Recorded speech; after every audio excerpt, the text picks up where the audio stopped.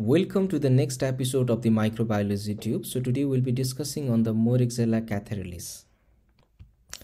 Moraxella catarrhalis are mainly responsible for causing the infections in the upper and lower respiratory tract infections in the adults, otitis media in the infants and children. So most of the bacteria are beta-lactamase producers, which means it is resistant towards the antibiotics of cephalosporin group and the penicillin group.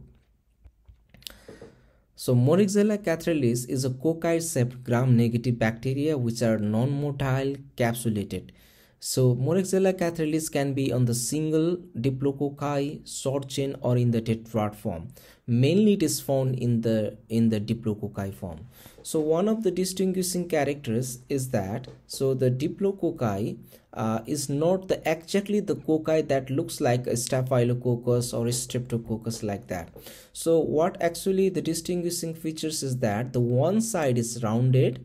So if this is the two bacteria arranged in the diplococci, so one side it is rounded and the adjacent side facing the each cocci is a little bit flat, which is also called as the kidney shaped one. So the distinguishing factor of this bacteria is that it is a gram-negative diplococci. So it is the gram-negative diplococci. So what does the gram-negative means? It takes the color of the carbonyl fusion. It takes the color of carbonyl fusion if you use the carbonyl fusion as the counter stain, or it will take the color of safranin if you take the safranin as a counter stain.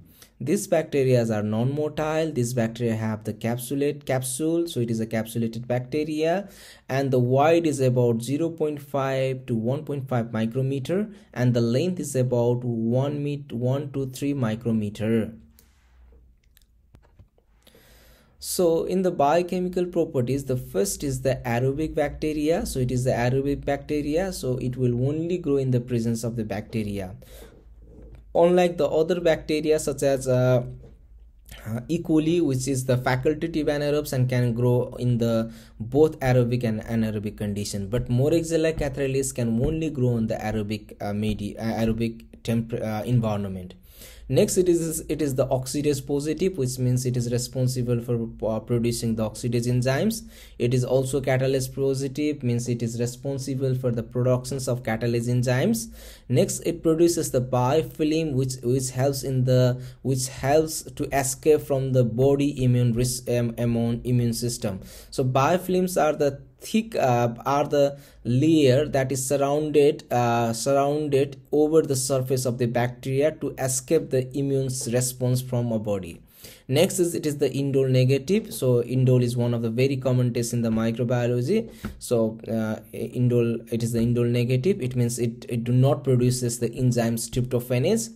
Next is it hydrolyzes the tributylin, means it is the lipase test positives. That means the bacteria is responsible for production of esterase enzyme. This esterase enzymes will hydrolyze the tributylin and will form the clear zone of hydrolysis around the colonies of the bacteria, around the colonies of the Moraxella catarrhalis bacteria. So next is, you can see a gram stain smear which shows the Moraxella catarrhalis. So here you can see this is the diplococci. These are two, one is here and another is here. It is diplococci. So it can be on the single form as well as like this, or it can be on the diplococci. So these bigs are the leukocytes.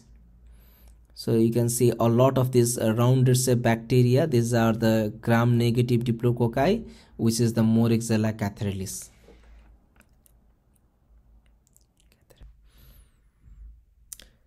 Now let's come towards the cultural characteristics. Moraxella catarrhalis is the fastidious bacteria that requires X and the V factors. So that's why Moraxella catarrhalis grows on the enriched medium such as the blood agar and the chocolate agar, because blood agar consists of the X factor and the chocolate agar consists of the X and the V factor. The X factor means that is the hemine, and the B factor means the biotin. So this media has the X factor and the B factor, so the Moraxella catarrhalis grows well on this medium. So the environment in which the Moraxella catarrhalis is incubated should have the 3 to 7% of the carbon dioxide. The temperature should be about 35 to 37 degrees centigrade, and the incubation should be placed on for the 72 hours. The colonical appearances is the non-hemolytic, white or grayish, convex colonies with the entire margin, and it has the friable consistency means the colonies of the Moraxella catarrhalis can be moved or slide from one place to another by the use of the inoculating loop. So without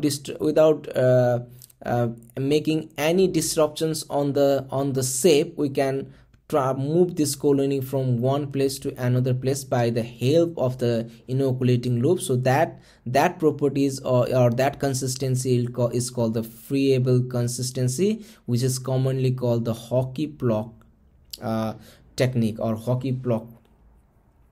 This bacteria doesn't grow on the modified Thyremartin medium. So Thyremartin medium is mainly used for the growth of the Neisseria gonorrhea and the Neisseria meningitis.